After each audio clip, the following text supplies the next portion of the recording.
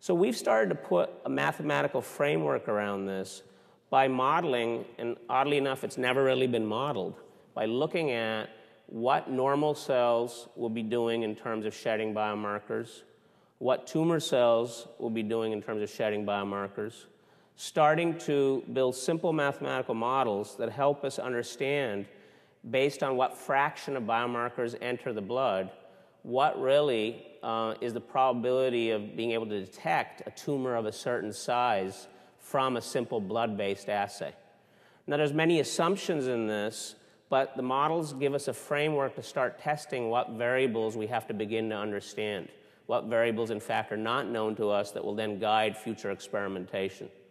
And in fact, although I don't have time today, I just want to show you that these models are starting to now give us semi-quantitative agreement with what we do know, which is what happens in recurrence of tumor, with biomarkers that are more well characterized because there's so few real biomarkers of early detection, but biomarkers of recurrence do agree with what our model predictions are finding. We're able to see that these models are supporting that less than a cubic millimeter of tumor volume somewhere in your body is potentially detectable through a blood test. So it's not an unrealistic problem, and it's not that a cubic centimeter of tumor has to exist. A cubic millimeter, and in some case, even 0.1 cubic millimeters of tumor can be detected under optimal conditions. And one of the key optimal conditions, as you might suspect, is the specificity of that biomarker, that the normal cells are not making hardly any, if any, of the same protein that the tumor is making. And of course, if we can develop blood assays and have biomarkers that are extremely specific and are only being shed by the tumor, then we can potentially even push the boundaries of detection to lower levels. And we even are using that to guide our technology development, as I'll show you, about new generations of assays that can detect lower and lower levels of blood proteins.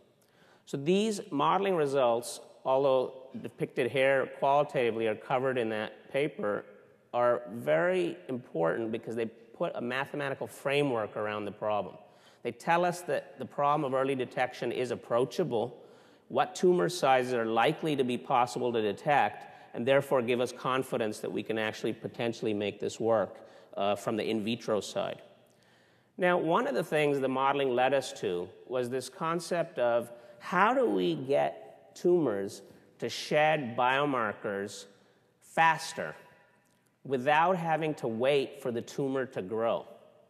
Because ideally, I would take a blood test from you and then do something to you and retake the blood test so that you serve as your own control, so we take out some of the variability of protein biomarkers in this case, and not have to wait for months to years while the tumor continues to grow to be sure that you actually have a possible tumor hidden somewhere in your body.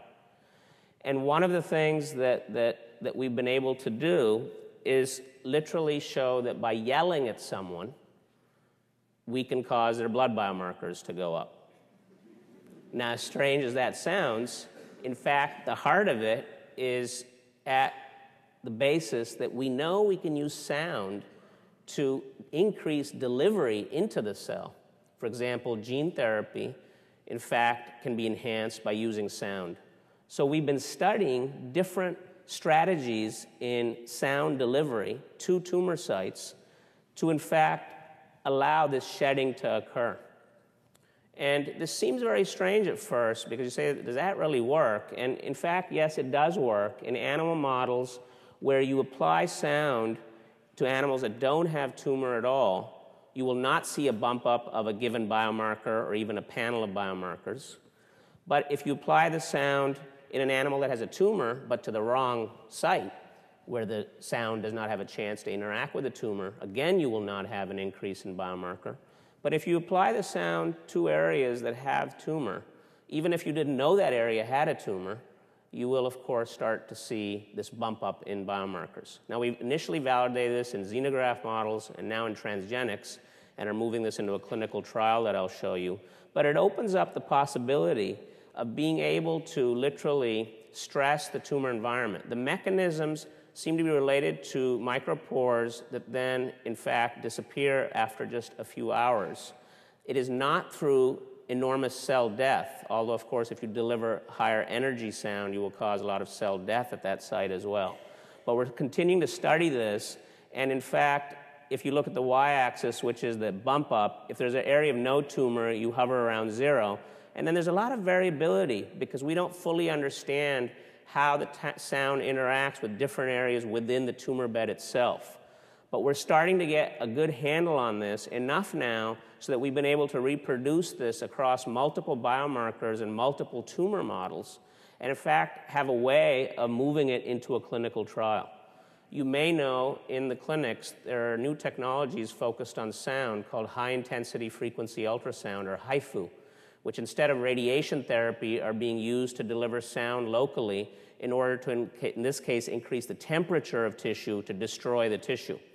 But we're intercepting the same trials to actually now go in and provide sound to a region of the body to then test whether specific biomarkers increase.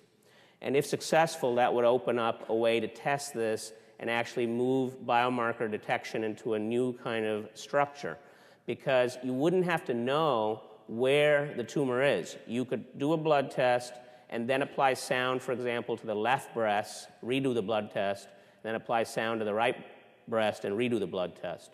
There are many caveats to this. Of course, there's many reasons it may fail, but it's just to get everyone thinking that we have to come at this uniquely by trying to cause the equivalent of a stress test so as to get a bump up in blood biomarker levels.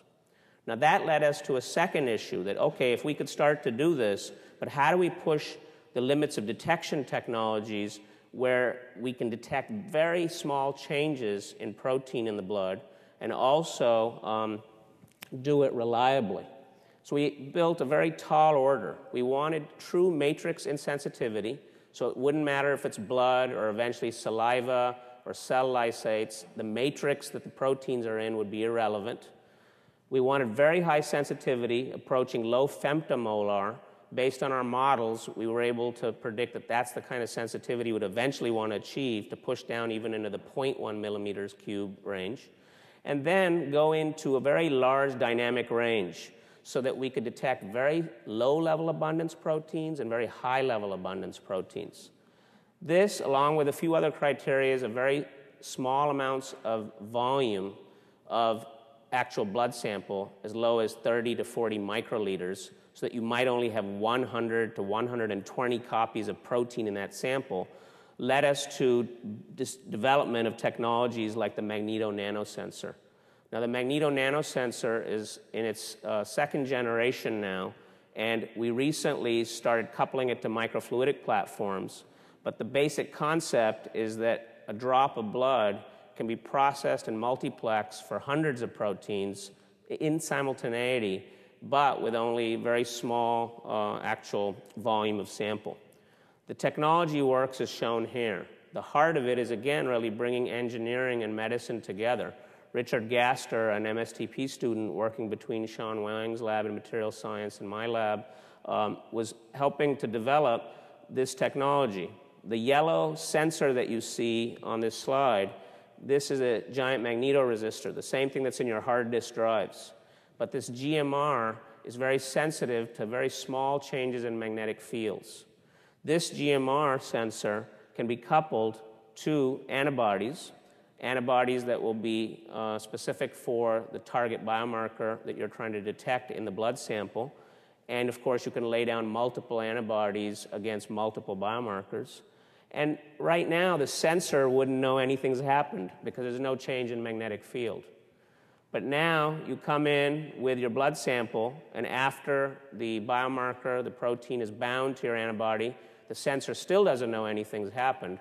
But now, much like in a sandwich format in an ELISA, with a second antibody that has a very strong and sensitive magneto nanoparticle, shown here, that magneto nanoparticle now can lead to a change in magnetic field locally.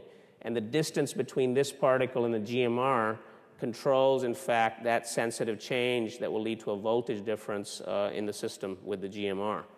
And so now that magnetic field change is detected, telling you you have that antigen present. Now, simple in concept, but to build a reliable chip like this that can be mass-produced, multiplexed, has taken us a while, and in fact now is working. And we have very carefully tested it over the last couple of years in multiple applications to show that it has the kind of robustness we're looking for.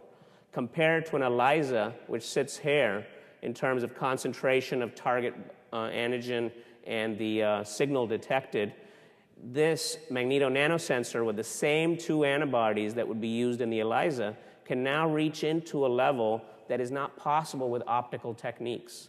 Because of the low magnetic background in biological materials, you're able to, with the same binding affinities that is being used in ELISA, reach in and detect, in fact, such low levels, and eventually we feel high attomolar levels.